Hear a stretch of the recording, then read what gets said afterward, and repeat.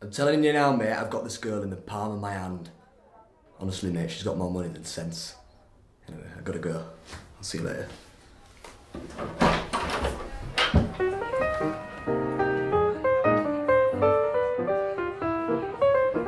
He's not with me for the money, Becca.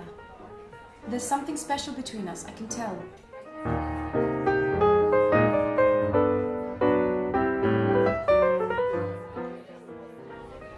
I've got to go, he's coming back. Okay, bye. So is everything all right? Yeah, just closed a big deal with one of my clients. Sounds interesting. My father has a business. He has clients calling him up constantly. It must get so stressful. Yes, very stressful. I've heard a lot about your dad's business. He sounds a very successful man. He is. I'm very lucky to have him. And he's very lucky to have a daughter as beautiful as yourself. Oh, I don't know about that.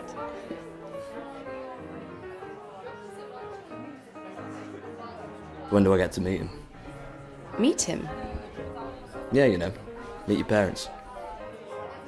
But this is only the second time that we've met up. Oh well, it's not every day you meet someone of your stature and class. You're a very intimidating woman. Intimidating? Yeah. You know, you're the daughter of one of the richest and most powerful men in London. You're rich as fuck. I see. And you're very gorgeous, of course. Thank you.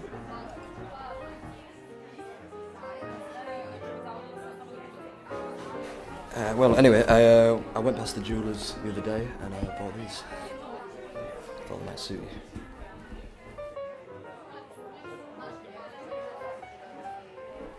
They're beautiful.